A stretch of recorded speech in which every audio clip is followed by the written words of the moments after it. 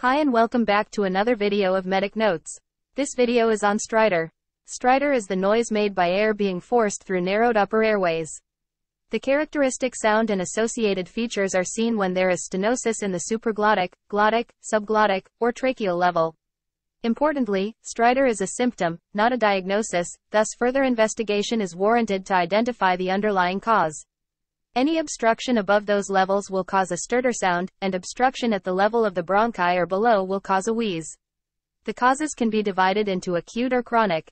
Acute stridor is caused by foreign body inhalation, epiglottitis, croup, laryngitis, anaphylaxis, and neck space abscess.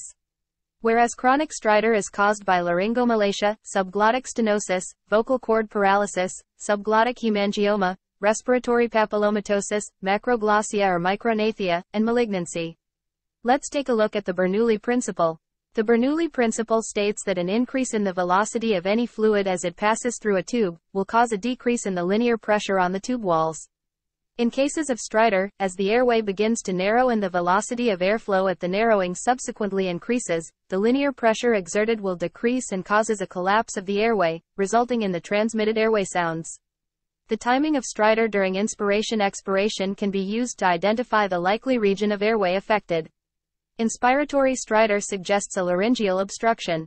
Expiratory stridor suggests tracheobronchial obstruction. Biphasic stridor suggests a subglottic or glottic anomaly. The main differentials to consider in a case of stridor are stridor, which is a low-pitched snoring sound, resulting from stenosis between the nasopharynx to supraglottic regions, and wheeze, which is a polyphonic expiratory airway sound, caused by lower airway narrowing. Stridor itself is a red flag sign, and investigation and management must be instigated urgently. Potentially more concerning is when the volume of the stridor sound decreases, as that can mean the patient is becoming tired and less air is being shifted by the lungs. Important signs to assess for in all cases of stridor include torticollis and trismus, inability to swallow and drooling, absence of a cough, cyanosis, evidence of systemic infection, or poor response to initial management. For investigations, in most emergency situations, the diagnosis is clinical, and initial management steps should be initiated before the results of the investigations are back. Definitive management steps will then vary between the underlying causes. For non-emergency or chronic cases, visualization of the upper airway will normally be done via fiber optic nasal endoscopy, as a quick and minimally invasive means to differentiate where the pathology lies.